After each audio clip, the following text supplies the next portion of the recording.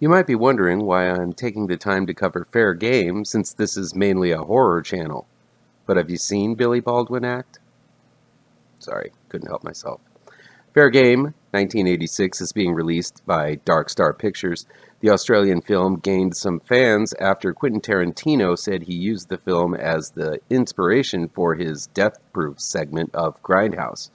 So while this is very much a gritty outback action flick, the revenge flick is a sibling of the horror genre, so I feel it fits right in. So let's rev up our engines, tie down your kangaroos, and play with 1986's Fair Game.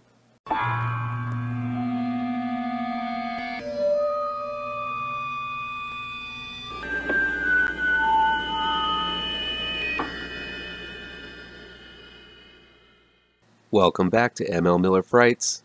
I'm ML Miller. Before we begin, please do me a favor and punch that like button down below. Share this video with all of your social media addicted pals. Click subscribe to this channel and ring that bell for notifications. Fair Game is new in select theaters, on demand, and digital download from Dark Star Pictures. It's directed by Mario Andreacchio and written by Rob George. I'm not sure why Fair Game is being re-released into theaters and on demand, but I'm sure glad they did. There's something about Ozploitation flicks that work on levels so many others don't. The beautiful yet untamed landscape filled with the same kind of people. While films like Wake in Fright and Road Warrior were already released by 1986, one can tell director Mario Andreacchio was influenced by those flicks.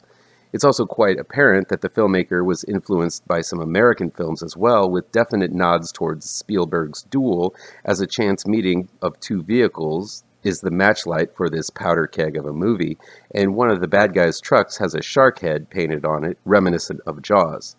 There's also a structural similarity to the rape-revenge flicks like Last House on the Left and I Spit on Your Grave at play throughout. Fair Play is about a plucky owner of a wildlife preserve named Jessica, played by Cassandra Delaney, who has a chance encounter with a trio of kangaroo poachers on the road.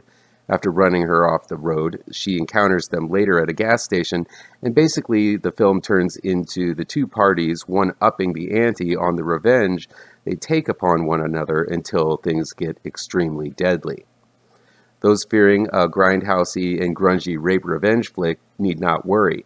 There is an assault, and it is quite hard to watch as the trio of guys torment a lone woman. I've never liked the rape-revenge genre and was prepping myself for the worst, but the film never steps too far into that territory. Instead, like Duel, the escalation of violence actually is caused by actions taken by both Jessica and the poachers. Yes, the initial shots were first made by these three skeevy hunters, but had Jessica not sought revenge immediately after being run off the road, the problems might have stopped there.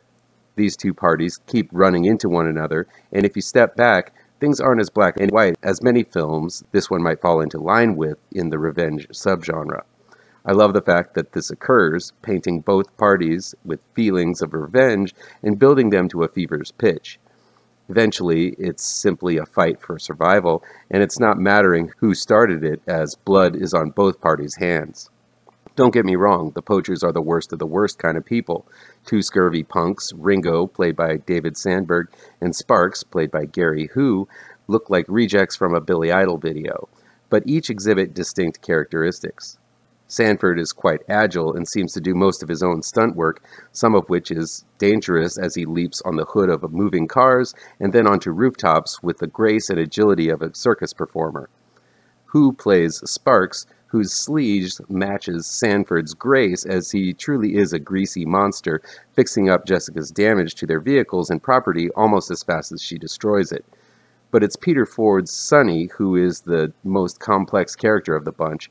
He's the leader of the crew and looks like a typical leading man / great white hunter. He's charming to Jessica at first, who is receptive to his good looks and manners before she realizes he was the one driving the car that just ran her off the road. Sonny also acts as tamer for the other two rogues, but himself has a wild and dangerous side once provoked. This nuance is especially contrasted as he meets his fate in the end of the movie. But the shining star is Cassandra Delaney as Jessica. She's a powerhouse actress, full of piss and vinegar, and never letting anyone one her up. Yes, she could have and should have just walked away from this trouble, but damn it if it isn't satisfying to see her get her revenge. With a wild mess of hair and a tendency of wearing anything but an oversized shirt and a belt, she's as gorgeous as can be. She reminds me of Linda Hamilton from the first Terminator, able to be feminine and attractive, but also tough as nails. The most notable aspect of Fair Game is the scene where Jessica is bound to the hood of the poacher's truck like a hunting prize. It's demeaning and horrifying, but also the point of no return for both parties. While Tarantino aped this for Death Proof, it really is the only similarity between these two films. While I liked Death Proof, it doesn't hold a candle to Fair Game's pure and savage brutality. The music may feel like dated stock synth, but the sound design of the truck's revving engine sounds like a roaring tiger and gives it a deadly character all its own. Still, with so much horror feeling off or lacking bite these days, it's refreshing to see this classic Grindhouser unearthed and re-represented. Do yourself a favor and check out this dynamic action revenge flick. They don't make them as gritty and gnarly as this anymore, and that's a shame.